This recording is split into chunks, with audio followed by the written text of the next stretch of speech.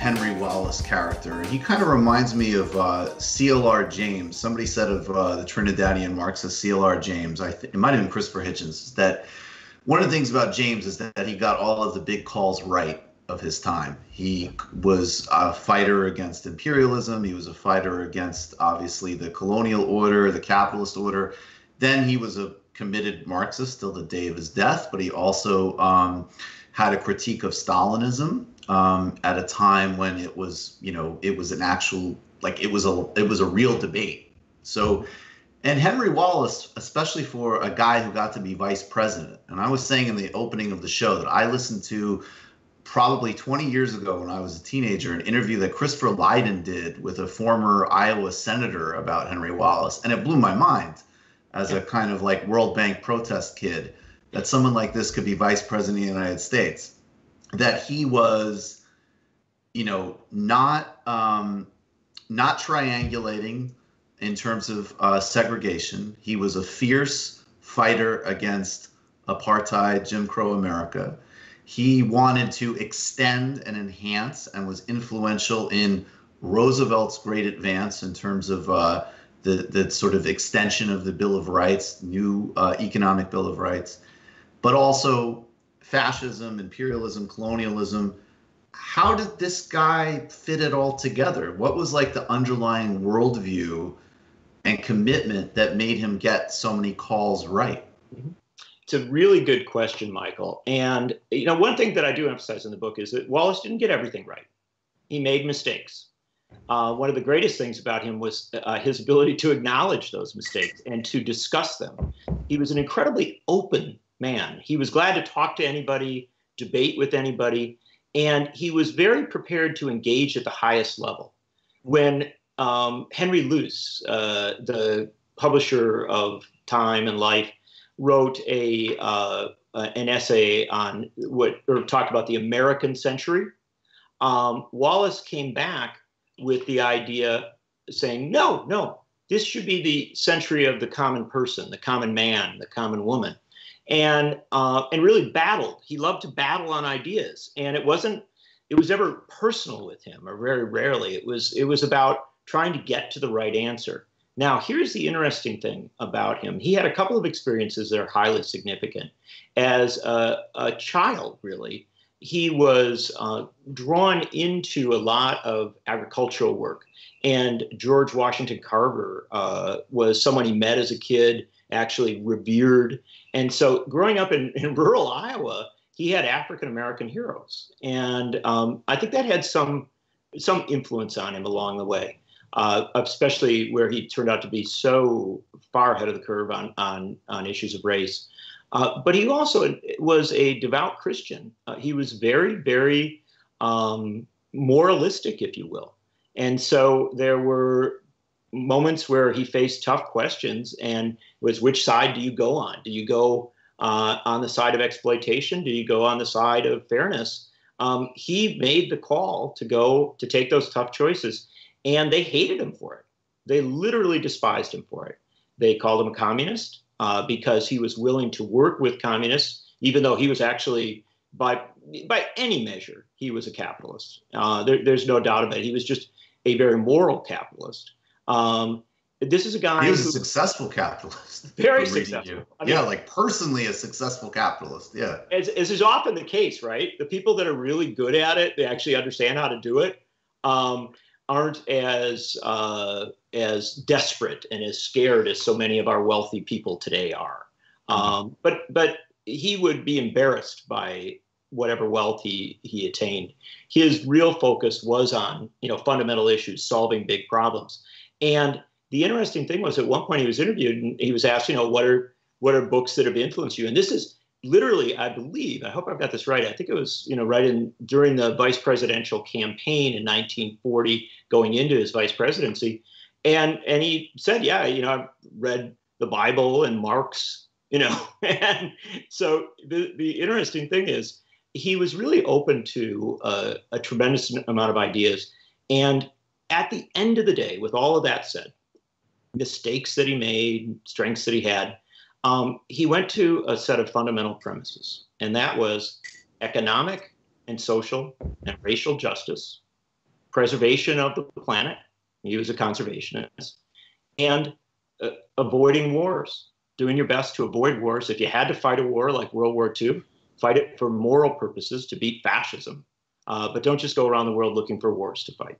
That's you pretty much sum the guy up with that. So, John, what was the establishment's reception to Wallace? Boy, did they hate him. They despised him really from the start.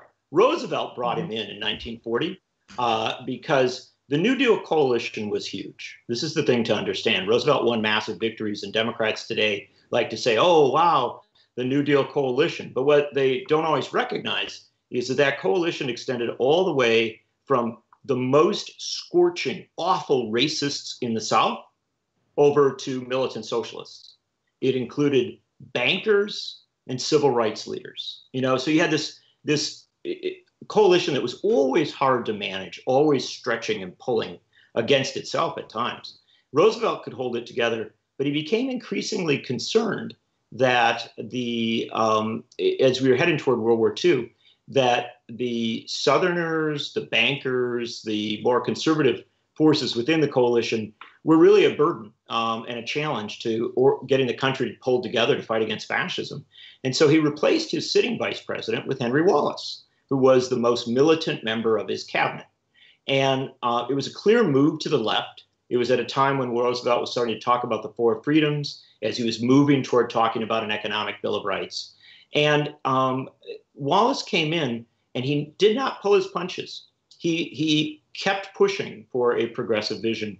And really what tripped it all up for Wallace, why the establishment went to the mat to pull him down, was that in 1943 in the United States, we had a series of race riots.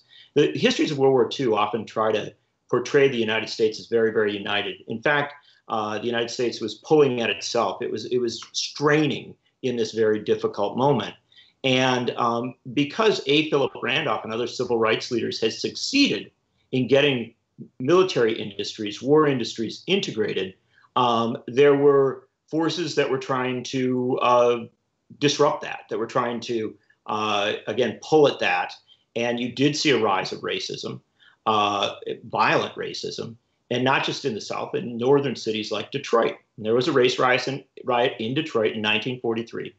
Henry Wallace got on a plane, flew immediately to Detroit, and appeared within days of the race riots at a mass rally in front of an integrated rally of thousands of trade unionists, mostly organized by the UAW and more militant unions. And he said at the start of his speech, "We are fighting in Europe against folks who divide people along lines of race and religion and ethnicity, and that is evil. Here at home, if there are people who divide us along lines of race and religion and ethnicity, they are practicing," and I quote him directly here, "Americanized fascism." And so in 1943, he made the connection between racism and divisiveness along lines of race, religion, class, and ethnicity as an Americanized fascism. At that point, the establishment pulled out all the stops. The New York Times condemned him. The bankers went wild. The Southern segregationists were ready to get rid of him anyway. And by any measure, it's a big story of the book. They pulled him down. But it is a lesson in how when a visionary tries to move the Democratic Party in a progressive direction, there are very powerful forces that will come together and try and stop that. Oh, sorry, Anna, go ahead. Sorry, I just wanted to ask a follow-up to it because I think that his story is something that we can certainly learn from. And the effort to destroy him and what he wanted to accomplish seems to have worked. And he seemed to have given up on the Democratic Party, something that many voters who have aligned themselves with the Democratic Party for decades are now, also thinking. So you write in your book, Wallace made the work of his rivals easier. He gave up on the Democratic Party and in 1948 mounted a poorly thought out, ill-timed, independent progressive presidential bid, while the threat that Wallace's candidacy posed would briefly pull Truman to the left, it failed to pull many votes, and it gave Wallace's detractors an opening to unleash a furious assault on the man they portrayed as clueless and calculating, marginal, and dangerous. I mean, it's incredible how much history repeats itself. And I feel like, there are elements of what you wrote there that we're experiencing today. And I just wanted you to comment on that. Absolutely. Well, this book starts in 1942, 1943, amidst World War II. It ends in the summer of 2019, back at Wallace's farmhouse, the place where he was born. I went there with Bernie Sanders in August of 2019. And, look, I don't see history as having beginnings and ends. I think that most of the fights that were fought are still being fought. There are new fights to be fought. We learn things along the way, but we often fall back into the traps. And so what I would say in answer to your very good question, Anna, and we can take it as far as you want to go on this, is that kind of the core point of my book is to understand that there are visionaries who arise at particular times in our history, not just Henry Wallace, but other folks. Ron Dellums in the early 1970s, George McGovern as well, Jesse Jackson, Shirley Chisholm. We can run down the list, and they fight for the soul of the party. And so frequently they are marginalized and beaten down, beaten back. And we need to understand that. We need to understand that that reality exists. It has existed. And so then the question is, do you go out to try and create a third party? That is a credible action that great men and women have taken in the past. And sometimes it has had success. The greatest success was when socialists and radical abolitionists and land reformers got together and created the Republican Party in 1854. And so it can be done, right? You can do it. But the lesson of Wallace, and frankly, a lesson that we get a lot along the way, is if you don't do it with enough power and enough energy at the right moment, you run the risk of being welcomed to do it by power. Power says, yeah, go out and make that other effort. Go do that other thing. Because our system is so gamed against third party, fourth party, multi-party democracy that it's almost as if a switch is flipped. The machine goes on. They're like, oh, okay, somebody's doing this. Here's what we'll do. We'll make it hard for them to get on the ballot, harder than ever in a year with coronavirus and social distancing. We'll keep them out of the debates. We will change the debate rules however we have to, right? We will then, at the end, literally beat the hell out of them in our media, right? Like if you thought Bernie Sanders got a hard time in the late stages of the primaries on American media, which I think he did, you should take a look at what they did to Wallace in the last weeks of the 1948 campaign. It was stunning. They pulled everything they could out. He was a communist. He was a guru following spiritualist. He was a dupe. He sounds cool. What? Those all sound cool to me. I love it. I know, but this is the best. Communist with a guru. This is my guy. Michael, you're going to love this the best. One of my favorite attacks on him was 60 years old when he was running for president, right? And he was in incredibly good shape. He was physically, very athletic. He played tennis and that. They attacked him for being healthy and in good shape. They said, amazing. Man keeps himself in good shape. What's up with that? What's going on there? I know. So the reality is, here's what he was attacked for. The ideal candidate.